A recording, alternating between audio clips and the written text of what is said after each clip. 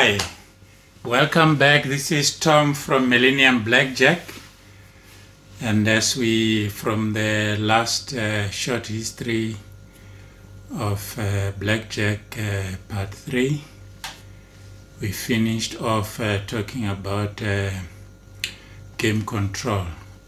Casinos do have game control. Those who have been to Las Vegas recently, I played Blackjack for 3 weeks in July this year in Las Vegas. What you will notice is that if you get Blackjack and the dealer is showing the up card, it's not a 10, it's not an ace, and the dealer still won't pay you. But as you know, usually when you've got Blackjack and the dealer doesn't have an ace showing, or the dealer might peep through, then the dealer, when the dealer doesn't have a Blackjack, will pay you immediately. But they don't do it so. And it's not one casino, it's the whole Las Vegas, the whole strip, the whole downtown, all casinos.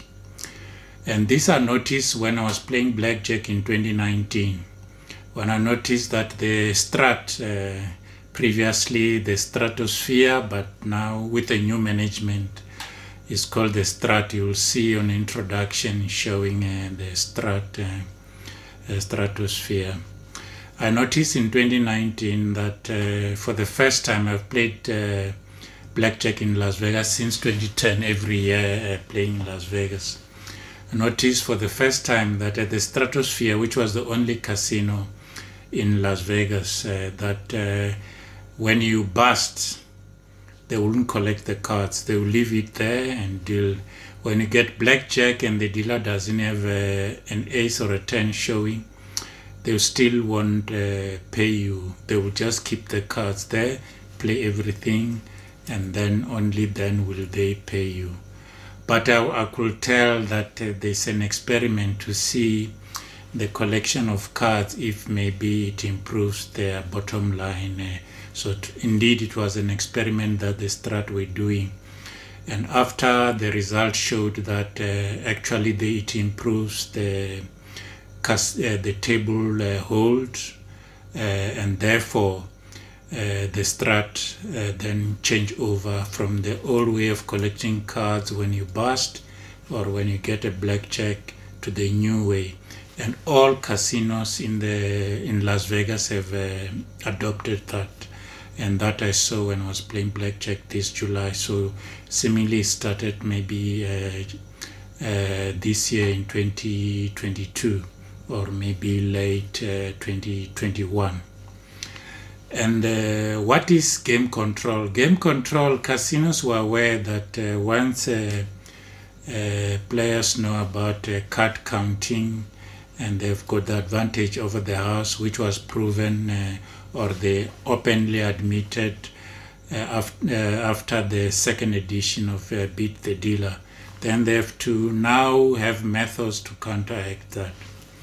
And even more so in 1979, when Ken Houston sued Resort International, because one of the casinos that barred him belonged to Resort International. So he sued all the casinos under Resort International that they can't bar card counters. Like as we said in the previous video, indeed, Ken Houston won the case that casinos can't bar players, card counters. And then casinos then did a 3-week experiment where they were checking, documenting each so-called card counters and see how much money they win, how much money they take. And eventually, after the 3-week period, they documented that card counters, which were they documented and checking on them, that indeed they were winning more money than they were bringing in. For that reason, casinos hired their own mathematicians, the best mathematicians money can buy, as a whole in Atlantic City. Now that they cannot bar card counters, so they accumulated funds to get the best mathematicians who know blackjack and gambling to say, what do we do now? Do we dump the blackjack game completely, or what do we do now? So like we said previously, the mathematicians that were hired, they looked at card counting. They said, well, there's a very good way of reducing the effectiveness of card counting. Firstly, because at that time most of the games were single and double deck, you have to introduce more decks. So Atlantic City introduced 7 and 8 decks, 8 decks most popular, which is what they are playing now in Atlantic City. And that's number one. Number two, like you read on in the book Beat the Dealer, card counting becomes very effective when very few cards are left. So if you read here through, you will see when few cards are left, when actually with a single deck you can actually know there's a 5 and a 3 and a 9 and an ace, or 2 aces are still coming out, and 2 10 and so on and so on. Then counting becomes very, very effective. So they say, because counting becomes very effective when cards are few, the last, on an 8 deck, the last 2.5 decks or even 3 decks shouldn't be played. So if somebody is counting, and then when counting will become effective when the 2 or 3 decks remaining, those decks won't be played. So that's the first part that mathematicians told the casinos, which they eventually introduced. The next thing was to introduce new shuffles. In the past, even when I started playing in casinos here, the casino just used a straight shuffle, you know. They just put two equal decks, and then you shuffle them together once and it's done. And they say, no, that's not the way to do it, because when card counting was devised by Edward Thorpe, the premise is that cards are flowing randomly or very close to random. So therefore, when the count goes high, then you expect that the tens will come out. And in most of the time, the tens will come out, and the card counter will have an advantage. But if the cards are not random, if you clump the big cards together, the big cards, like all in large groups, are together or so, the small cards clump together, what's going to happen is that the card counter will count, and the count will go up, and the high cards 9 and 10 won't come out, or if they come, is very few. And when the player has got a double down, will catch a small cards, and the dealer, when he's gonna get small cards again, he's gonna make a good hand. And the player has got 11, he doubles, he catches a 2 or an ace. The dealer catches a 17 or an 18. The player gets wiped out. Or in some cases, you will see 5 cards 21, 6 cards 21, 7 cards 21. The last time I saw a 8 card 21 in Las Vegas. And that you'll see also on the social media. Some people have reported the number of 21s that the dealers pull us these days is unbelievable. It's because the cards are clumped. And the first person to describe card clumping was Ken Houston. Ken Houston was playing in Las Vegas in Caesar's Palace. Caesar's Palace had introduced a new shuffle when they introduced new cards. What Ken Houston called early shuffle in Caesar's Palace. So he also noticed the cards, the way they are flowing, that the small cards, there's too many together, and the high cards are close together. And within an hour with his counting, he lost 15,000. And what he did, like we said previously, he called the Nevada Gambling Commission, because he knew his ways around when casinos are playing some funny things, that he's got all the numbers of the important, these lawyers and the Nevada Gambling Commission to say something is funny and so on. So that's what he did. But like we said previously, the Nevada Gambling Commission personnel who came through, he said, okay, the cards look funny. He agrees on that. But the way the casino are shuffling and dealing, there's nothing he can say it's illegal or funny. Everything's on board, no matter what the cards look like.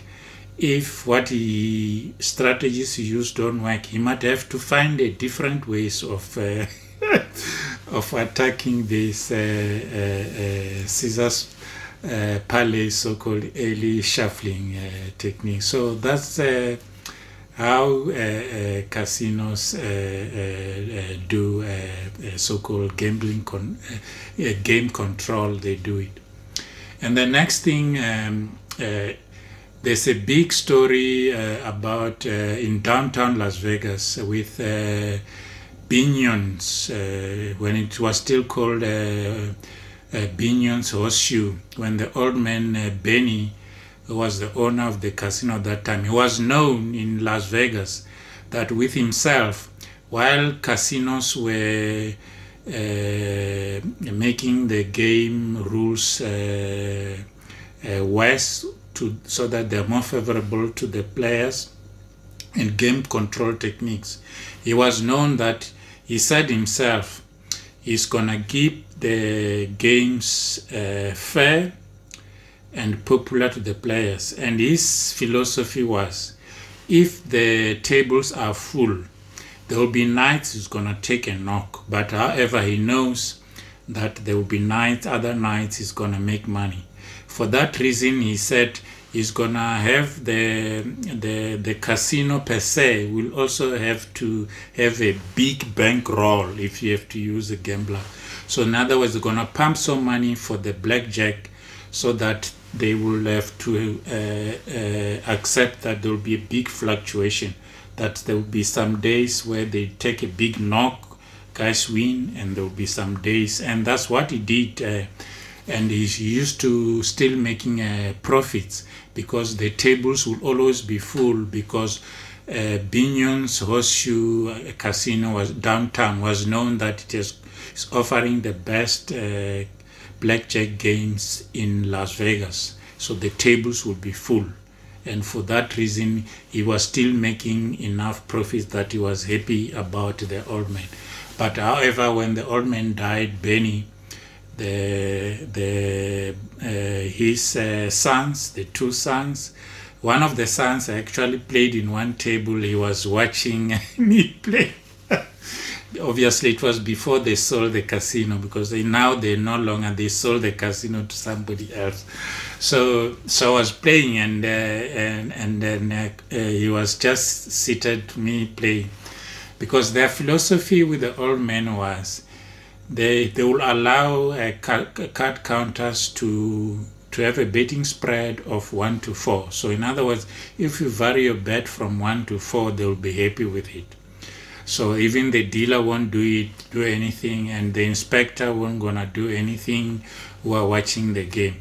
But if you're gonna bet more than 1 to 4, so I did play when the son was still running the casino, Binion's Horseshoe in downtown Las Vegas, when the Suns were still playing.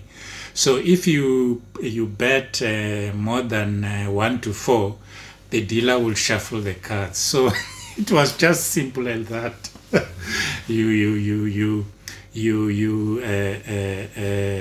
have a betting spread of more than 1 to 4. So maybe you had one bet, and then you are now betting 5 or 6 or more than that. The dealer just shuffle the cards. It's still, they haven't reached the cutting card, but they will just shuffle. That's they do it. The only problem with this type of thing is that obviously card counters were also quite smart. That if the game is unfavorable, So in other words, it's minus. Then you can raise the bet more than 1 to 5. Then the dealer, who might not be counting at that time, will say, oh, black action or whatever, split, and then he shuffles.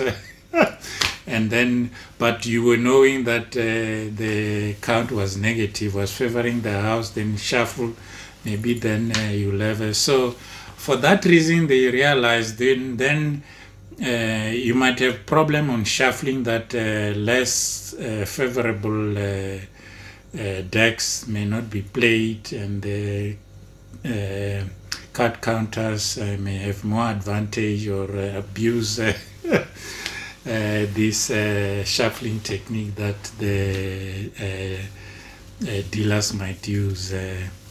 Or the other method the inspectors will do, they might threaten you to say we won't allow you to bet, to have a betting spread more than this, well, otherwise we don't want your services here.